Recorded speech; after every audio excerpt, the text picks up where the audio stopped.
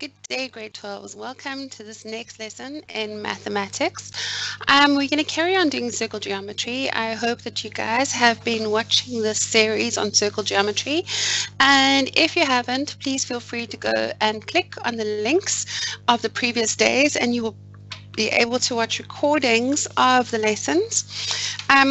Guys, if you are doing the circle geometry with me and you are struggling with some of the questions, I really suggest that you go and re-watch the lesson. And what you do is you stop at the beginning of the question and try the question by yourself and then move on. So for example, when you get to a question like this, before I start, I would sincerely suggest that you actually stop the video and try this for yourself, and once you have done that, you can move on again and see if you got it right. Okay, so let's look at a couple of examples. So basically what we're doing in the next few slides is we're going to be applying the knowledge that we have already gathered, and we are going to be applying those theorems, and I'm going to be also helping you to work out how to write the reasons for your answers, because I find a lot of students find it very, very easy to actually give their answers, but not so easy to write the reasons down, or they say it's just logical or it's obvious. The problem is that the mark allocation is usually 1 mark for the obvious answer and 2 marks for the reason. So you really do need to write those reasons down. So let's get started. Okay, so what do we have? We've got a circle, right? We have a triangle inside the circle. We notice that this is the diameter because it's going through the center O. And what do we know about angles in semicircles? We know that angles in semicircles are 90 degrees. So we immediately know that that is 90 degrees there, which is quite nice. We also know that these lines are parallel, and we've been given that this is 55 degrees. And they want to know, what is this angle there, angle X?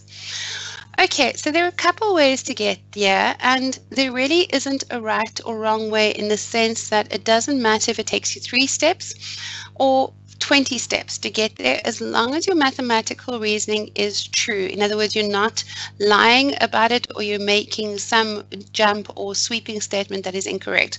If it takes you 6 or 7 or 8 steps to get to the same answer that we may get to in 3, or vice versa, nothing wrong with that at all. It's how you find it. Okay, it's how easy you find it.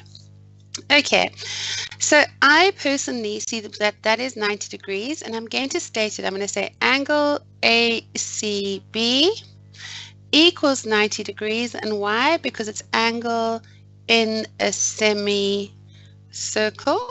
Okay, we all know that that means that that's 90 degrees. Right, if that's the case, then do you agree that this angle here is also 90 degrees because they're corresponding, because AC is parallel to OD, right? And why do I want to get that? Well, because I've got this little angle here at 55 degrees. So I'm aiming to get something that's going to be able to relate these angles with that X over there. So I'm going to say that angle ODB is also 90 degrees. Why? It's corresponding. And why? Because AC is parallel to OD. AC is parallel to OD. So now we've got, this is 90 degrees and that is 55 degrees. Now, there is a rule that you guys should know that says the exterior angle is equal to the sum of the 2 interior opposite angles. Okay, so if you look here, you can see that there, OBD, is a triangle. This is the exterior angle, and these are the interior opposite angles. Therefore, I can say angle X is equal to 90 degrees plus 55 degrees, which equals 145 degrees. And why?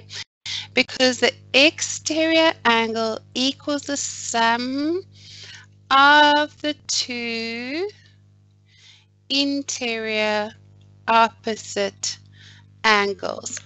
And like I've mentioned before, grade 12s, it doesn't matter if you write this out beautifully in full words. Okay, I'm very happy for you to do that.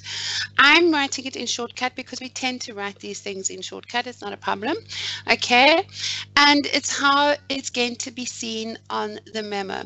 But if you want to write it as in the exterior angle is equal, is equal to the, okay, dot, dot, dot, dot, I'm not doing it. That's fine too. There's nothing wrong with that at all. But I will be using the shortcuts, and so will your teacher, and so will most of the memos. So just to be aware that that's how you can write it. Right, let's look at this example. As I've mentioned before, normally if I'd be teaching this to you in a class or in a different type of setup, I would give you some time to try this question for yourselves and then go through it, okay? But in this case, you guys, obviously I'm working a little bit slowly, so you guys will probably have time to be a bit ahead of me. But also what you need to realize is that, sorry, I'm just looking at it. Sorry, I got distracted by looking at it. Is the fact that you guys could actually watch this video again, and like I said, stop it at the beginning and then try this question for yourself. Okay, so we've got lines going from the center of the circle down to this chord here. Okay. We also have a line going from the center of the circle down to this chord here. We're told that angle C is 50 degrees and angle A is 60 degrees.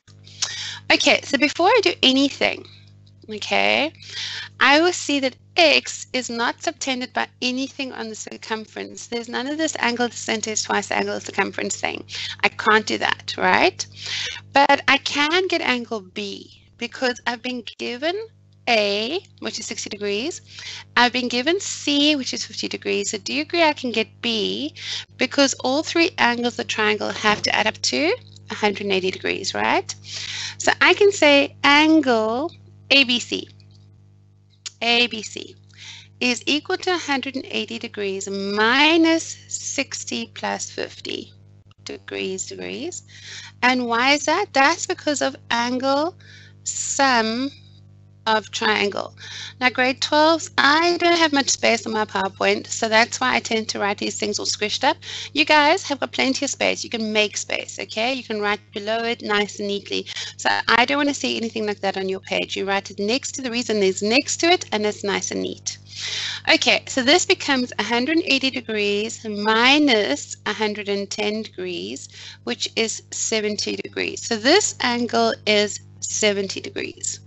Okay, and now you might be feeling, well, a little bit lost because now we have just got lines that are equal. But now you need to go back to the very first theorem that we got taught, which was that if, it might have been the second theorem, but anyway, if you take a line and you drop it down from the center of the circle so that it bisects that chord, what is special about these angles? They are 90 degrees. 90 degrees, and it's called the midpoint theorem. Okay, because what you're doing is you're taking this and you're dropping it down to the center of this chord, and then that angle is 90 degrees. And it is definitely one of the first, either the first or second theorem that we went through. Right, and that's what we're going to use. Yeah, we've got a line going from the center of the circle onto the midpoint of the chord. And we know that this is a midpoint because I've got this line here that shows that this is equal to this, which means that this angle here is 90 degrees. Similarly, you have this line here coming from the center of the circle down to chord so that it splits the chord equally. So this is 90 degrees. Okay, so I'm going to label these. It's going to be A, B, C. Let's call this D, and let's call this E. So I'm going to say that angle ODB equals 90 degrees. And I would say the midpoint theorem, or you can write it out. And I can say that also equals OEB, angle OEB. AEB. Same reason. Okay, so now you can see you've got a 90 degree, a 70 degree, and a 90 degree, and you just need to get the x. And this is a quad. It's not a cyclic quad. It doesn't have to be, because if you think about it, the angles in a triangle have to add up to 180 degrees, right? So that those three angles have to add up to 180 degrees. If I add another triangle to it, those angles also have to add up to 180 degrees. So all four angles have to add up to 180 plus 180, which is 360 degrees. So even though this is nothing fancy like a cyclic quad, we know that all four of these angles have to add up to 360 degrees.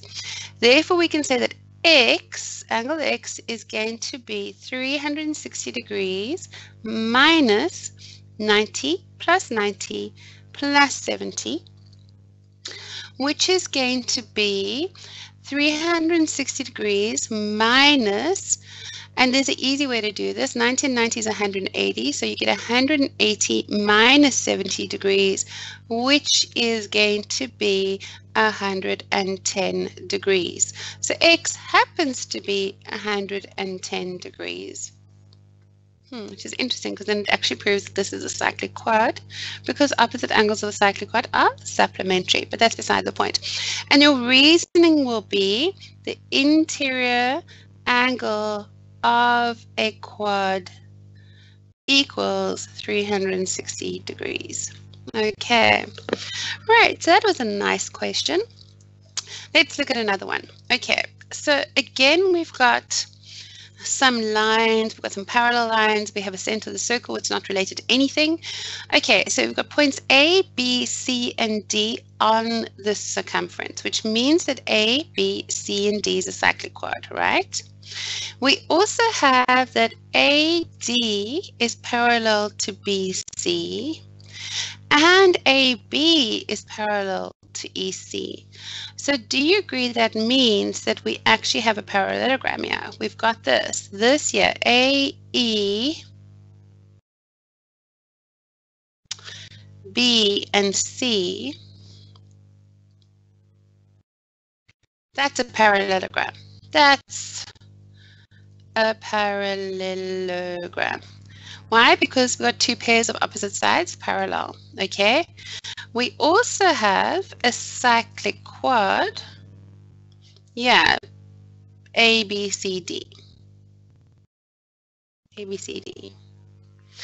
And we're told that this angle here is 70 degrees and they want x. Okay, so since ABCD is a cyclic quad and this is a parallelogram, we want to somehow get our angles or some angles into this parallelogram, because then maybe we can use some of the properties of a parallelogram to work out x. Okay, so let's think about that. What do we know about opposite angles of a cyclic quad? Opposite angles of a cyclic quad. What do we know about them? Okay, they are supplementary. Opposite angles of a cyclic quad are supplementary. It's a rule. So therefore we know that this is 110 degrees. Okay, that's quite nice. So we can say that angle ABC equals 110 degrees. Why? Opposite angles of a cyclic quad. You don't even have to say they're equal. It's obvious from the fact that we've said this. Okay, so that's 110 degrees. Okay, now we need to get to x. Now there are a couple ways we can get to x, and like I've stated before, it doesn't matter which route you take to get to x, as long as you get there. Okay, so you could maybe take 6 steps to get to x, or you could take 2 steps. As long as you're mathematically correct, it's not a problem. Okay, so what I'm going to say is, well, we know that this is a parallelogram. Opposite angles in a parallelogram are equal. Okay, therefore angle AEC is equal to 110 degrees. Why? Because opposite angles of a palm are equal. Okay. So therefore this is 110 degrees. So could we get X? Yes, we can, because that is, I sound like Bob the Builder. Anyway, yes, we can, because this is a straight line. All the angles in a straight line add up to 180 degrees. So do you agree that angle AED equals 180 degrees because it's a straight line? You actually didn't have to write that line down, but you can say that angle X is equal to 70 degrees. Why? Because it's supplementary. And why is it supplementary? Because it is on line AED. So therefore this is 70 degrees, which is quite nice, because then you can say, well, if we're building this further, that meant that this was equal to this, because these are base angles, then obviously an isosceles triangle, and that is equal to that, and then you can just have fun. Right, so that was a nice question. Something interesting. Okay, so again, we've got a cyclic quad. We've got I don't know what that is, just ignore it. But A, B, C, and D is a cyclic quad. Okay, we've got 65 over here. We have 25 at this random point where AB is extended to E and DC is extended to E, and they meet up and they form an angle of 25 degrees. And they want X. And again, remember that these questions are testing your knowledge on what we've learned so far.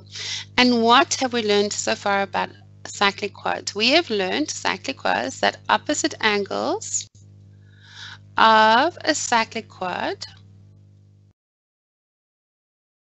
are equal. We've also learned that the exterior angle equals the interior opposite angle. The exterior angle is equal to the interior opposite angle. So there are two ways we can go about this. We can either go, well, if this is 65 degrees, then we can say, sorry, they're not equal, they are supplementary. Sorry.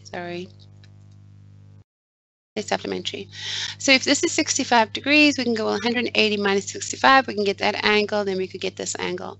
A better job is to use this, where where exterior angle is equal to the interior opposite angle.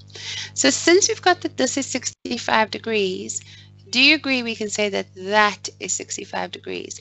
Because that is the exterior angle is equal to the interior opposite angle. So we can say angle BCE is equal to 65 degrees. Why? Exterior angle equals int op angle. Okay, so that's 65 degrees there. That's 65. We want X. Now, there are two ways we can get X. We can either add these up and then subtract from 180 and get that. Then you're on a straight line. You subtract that from 180 and you get that. Or we can use the rule we've just used before, where we know that the exterior angle of the triangle equals the sum of the two interior opposite angles, right? So we can say X is equal to 65 degrees plus 25 degrees. Why? The exterior angle equals the sum of the two int op angles. So that would be 90 degrees. Okay, happy with that. Right, let's look at this example. This is quite scary. We've got a parallel line here and a parallel line here. Okay, and it looks quite scary because it's A, B, C, D, E, F. So you're thinking, whoa, that's multiple points, okay? But if you look slightly more carefully, you can realize that actually there are two cyclic quads in here. Okay, there's one here, A, B, C, and D. That's one cyclic quad, right? There's another cyclic quad sitting right opposite it, which is A, F, E, and D. And we're again going to use the properties of cyclic quads to work this out. Okay, so we've got that this is 150 degrees, and we know that opposite angles of a cyclic quad are supplementary, right? So if this is C and this is 150 degrees, where is its opposite angle? Its opposite angle is this little angle here. And the opposite angles of a cyclic quad are supplementary, so therefore this is 30 degrees here. Do you agree? So let's write that out. We can say angle BAD equals 30 degrees. Why? Opposite angle of cyclic angles. Cyclic quad are supplementary. Right. Now we're also told that this is parallel to this. So we can see that there's actually a pretty Z shape going on here. Okay, that's alternate. So therefore, if this is 30 degrees, it means that that is 30 degrees because they're all alternate. So we can say that angle DAE equals 30 degrees. Why? It's alternate because AB is parallel to ED. And it's always good to tell them which lines we are talking about that are parallel, because you might have multiple parallel lines in the diagram. And now we're looking at this cyclic quad, A, F, E, and D. And I know I've scribbled all over in green, so let's just change the color of the second cyclic quad now. And let's make it purple. So we're looking at this cyclic quad here. Okay, and if you're looking at that cyclic quad, you know that this angle here is 30 degrees. Again, we know that opposite angles of cyclic quad are supplementary. And this is the opposite angle, which means this has to be 150 degrees again. So therefore we can say X is equal to 150 degrees. Y, opposite angles of a cyclic quad are supplementary. There you go. Okay, so what might look very scary at the beginning can actually be broken down into something very doable. And what I'd really seriously suggest you do, and I've mentioned this before, is to use highlighters or pencil crayons or that to draw over your pictures. Guys, you guys get a sheet with all the diagrams on it, as well as the question paper. So you can either do your coloring in on the question paper diagram or on this diagram sheet. It doesn't matter. They're not going to mark you down for coloring it in like this. I mean, obviously, if you're going to start drawing faces on it, then they will mark you down. But they're not going to mark you down for drawing like I've done here with all the colors so that you can see what's going on. Okay? And that, because all they do is read this. This is for your use. Okay, so please feel free to do something along the lines of this if this is going to help you to solve these problems. Right, let's go on to tangent concepts. So tangent is a line that just touches a graph at one point and only one point. So this here, BC, is a tangent because it just touches the circle. And the first tangent concept that you need to learn is that the angle between the diameter and the radius is always 90 degrees, or between the diameter and the radius and the tangent is always 90 degrees. In other words, they're perpendicular to each other. Okay, so that is the first one you have to learn. Now we have to talk about the tan chord theorem, the tan chord theorem. Now the tan chord theorem is quite tricky because there are two different ways that we can actually prove it. But first I want to tell you what the tan chord theorem is, and then we're going to go through very slowly through both proofs, and you need to know both proofs very well. Okay, so the tan chord theorem says that the angle between the tangent, and the CD is the tangent, and the chord to the circle is equal to the angle subtended by the chord at the circumference. Okay, in the alternate segment. Okay, the angle between the tangent and the chord is equal to the angle subtended by that chord at the circumference in the alternate segment. In other words, if you've got a tangent and makes an angle with a chord, if we then take those 2 points from that chord and you see another angle that it subtends, then that is equal to x. So if I drew another 2 lines here and I call this F, this would also be x, right? Because it's subtended by BC. If I drew another 2 here, this would also be x. And if I drew another 2 here, this would be x. However, if I drew a line here,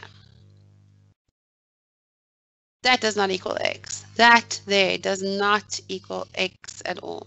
Not x. Okay, so that's what they mean by alternate segment. And this is very important because this tan chord theorem is used lots and lots and lots.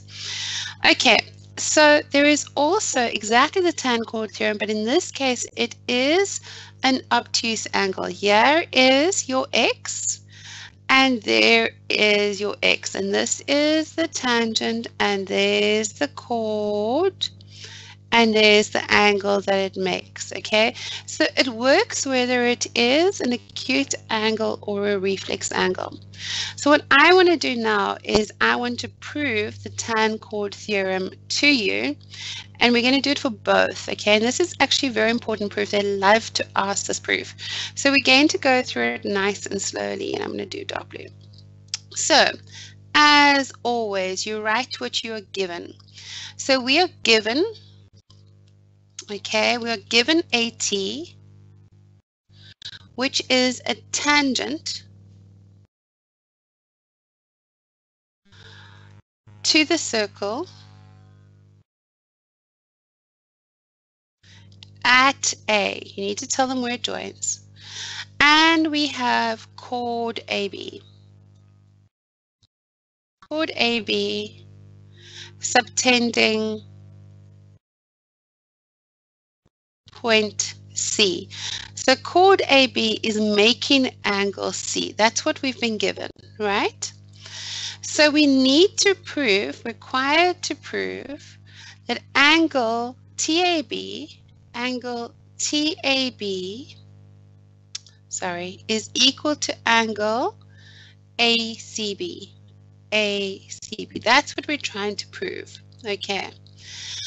So we need to draw a construction because we can't do anything without a construction. So we need to draw a construction.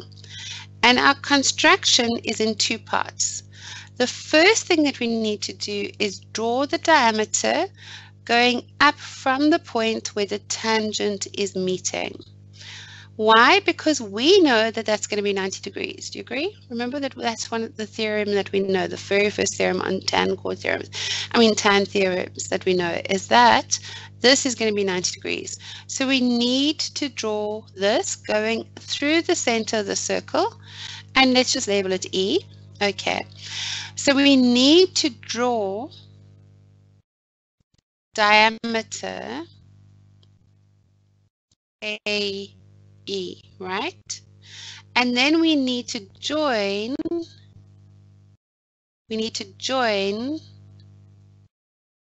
CE. We need to join CE. Okay. Right. Now, what we are doing is we're using 2 things. We're using the angle in the semicircle rule, and we're using the fact that a tangent and the diameter of a circle are always 90 degrees to each other. Okay, so let's do that. Okay, and I'm going to write this in a different color so that you can see what I'm doing. So let's go to dark red. So the proof. We know that angle EAT, okay, angle EAT is 90 degrees. Okay, we know that is 90 degrees. Why? That's because this is the angle between the tangent and the chord. No, and the diameter, sorry. tangent, and the diameter. So that's 90 degrees. Do you agree? We also know that angle ECA is 90 degrees. Why? Because angle in a semicircle. So this is 90 degrees. Okay. Right, now remember what we're trying to prove. We're trying to prove that this little angle here is equal to this little angle here, or to make it easier, that this angle here is equal to this angle here. So we need to let something equal x. And what I'm going to let equal x is angle EAB. So I'm going to let, and remember that I don't have space to write here, so I'm going to write over here, but you guys are always going to write below each other, okay? So we're going to let angle EAB equal x, okay? So this is x, right? Now, if you look carefully, you can see that EAB is subtended by EB. I'm just going to change color so you can see what I'm doing. So X is subtended by EB, right? But are there any other angles also subtended by EB? So if you take your fingers and you take them along, so you go along both of these, and you get to this point, and you say, is there any other angle that these 2 points are making on the circumference? Well, if I take my line down here and this line across, do you see that this angle here is also being made by EB? So therefore we can say that that's x.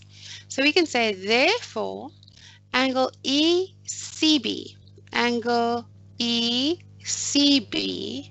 is equal to x, okay?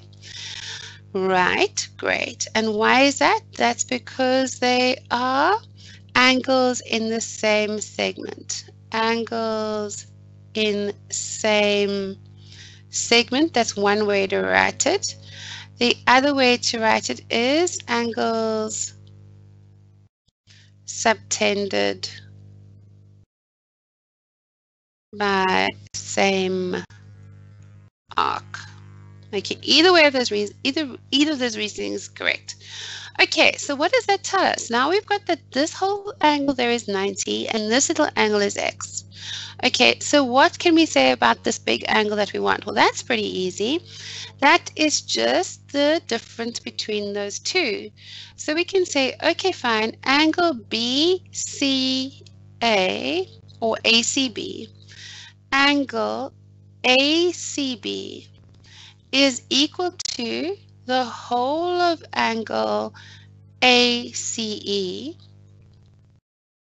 minus angle BCE,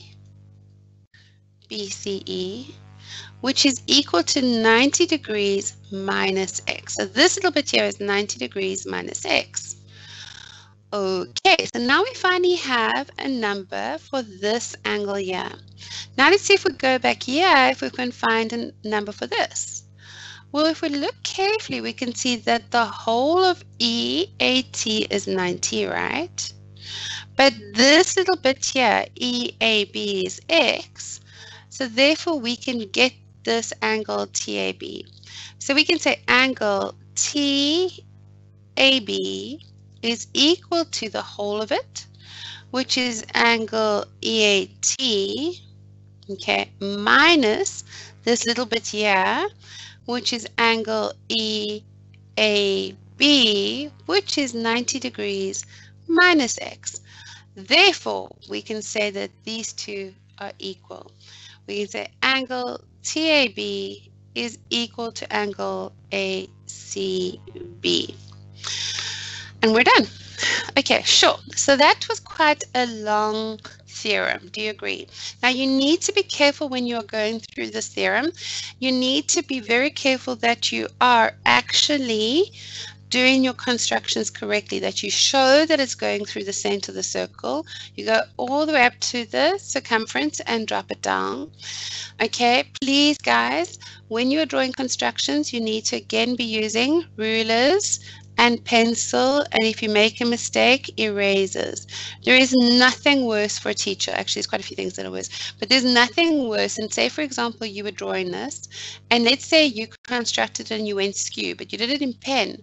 So what you did was you cross it out, and then you do straight up again. That's terrible. That's horrible. Please don't do that, okay? You need to be drawing these things in pencil, using a ruler and using erasers to erase anything you're doing incorrectly, okay? And then you obviously draw your constructions here. And again, feel free to do this in different colors. This should all be one color and it should be ink, okay? Obviously, I've done it in different colors so you can see what I am doing. But all of your stuff should be written one under the other, nice and neatly, and it should be all in the same color.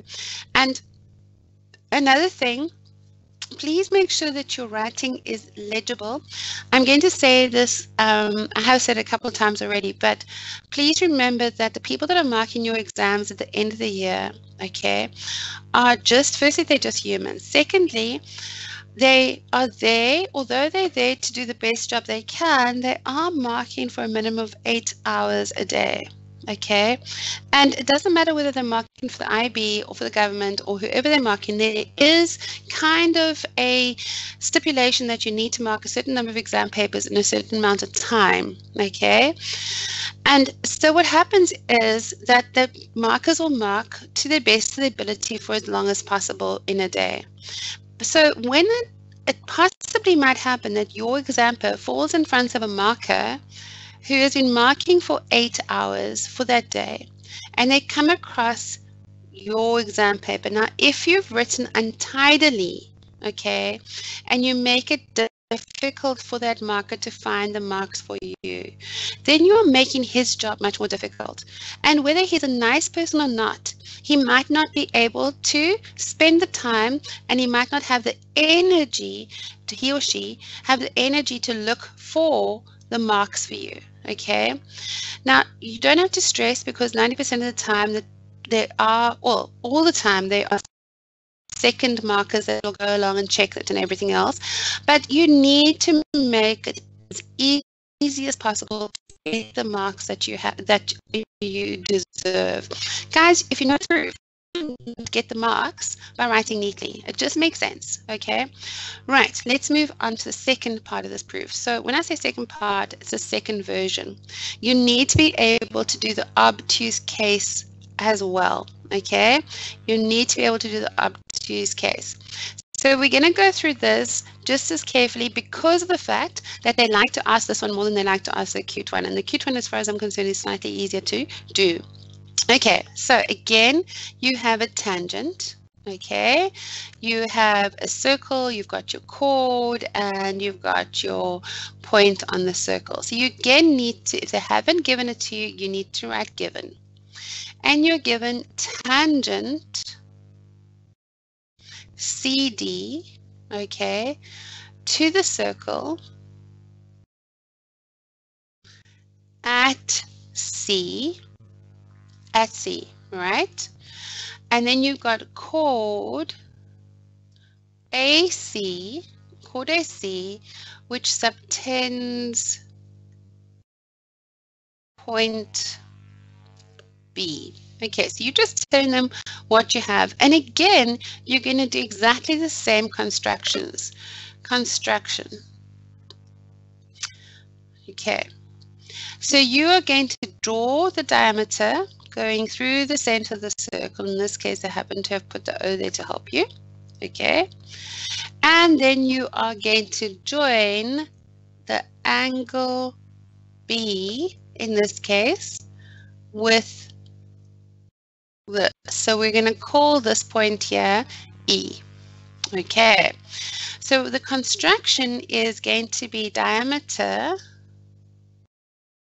CD and chord or line, but we'll call it a chord, chord EB. Okay, right, so now what do we know? And I'm just changing color again just to make it easy for you guys to understand. We know that angle ECD is 90 degrees, so we know proof. okay, that angle ECD is equal to 90 degrees. Why? Because it's the angle between the tangent,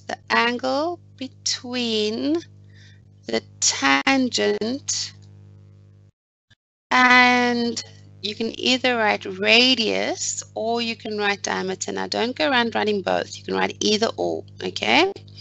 So that's 90 degrees. We also know that angle EBC equals 90 degrees. Why? Angle in a semicircle. Right, so that's 90 degrees, right? Now what are we trying to prove again? Let's just do this in a different color so you can see what we're trying to prove.